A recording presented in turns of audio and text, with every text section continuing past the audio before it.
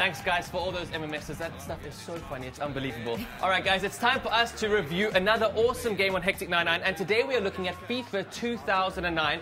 If you're wondering where Lorianne is, she's gone to the loo. She doesn't like soccer. I was like, okay, go to the loo, whatever. All right, and we've got none other than the gaming guru, Grant, in studio. How you doing, man? How you doing? Cool. To help us review the game. We also have Kevin Fine joining us via telephone. Now, he's a South African entertainer. Legendary South African. X5FM DJ, and also the spokesperson for FIFA 2009. Kevin Fine, are you on the line? Hey guys, sorry I couldn't be there with you, but big props and how's it to HN9? What's Hey, how you doing, man? All good, man. Awesome. Just relaxing. I wish I was in Cape Town with you. Unfortunately, I'm in Awesome. Joburg. I couldn't make it to hang out with you, but I'm about to go and log on and register for your Facebook site. Nice. Nice.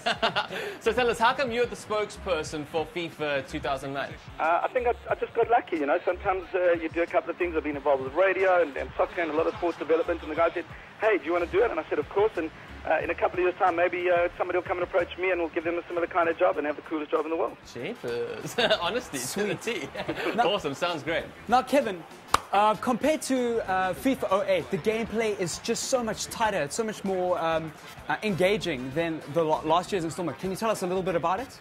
Yeah, I think FIFA 09's got a whole lot of developments that the developers have been working on. They got hundreds and thousands of mails and SMSs from people around the world and made hundreds of improvements. The way that the players move, the sensitivity, the controls, the tricks, the way the players actually engage on the field is what you'll see exactly when you go down to any soccer field or turn on football in the weekend, whether it's to watch your favorite team or any other team. What you see on the game is what you'll see when United play Madrid or Chiefs play Pirates. Totally, totally. And on that note, there's a mode called Be a Pro. Now, how does that feel? It's a new addition as a career mode. Now, how does that new addition feel like more an engaging addition to the game?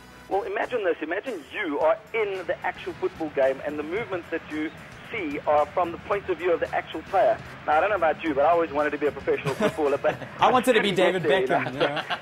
you know? What happens is when you're going to be a pro mode, you actually become the player in the game. All the passes, all the movements of the players around you is as if you are in the game. And that, for any person who loves soccer or watching soccer or even enjoys gaming itself, is the most unbelievable advancement in a game. Indeed. Now, Kevin, tell us about the live season aspect of this FIFA 2009. Why is it making everybody go crazy? Well, this is seriously cool. I'll tell you why. Because imagine you watch a game on the weekend and you see John Terry or Teko Modise or Tumalin Kune or whatever it might be.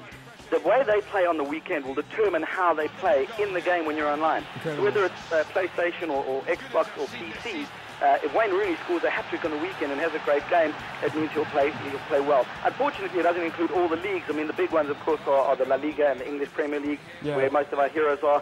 But it's a very cool concept, and hopefully we'll get the South African PSL in there as well soon. Sure. Indeed. They claim that there are about 250 editions in this year's installment. Is there something that stands out for you? Maybe the audio or anything in particular?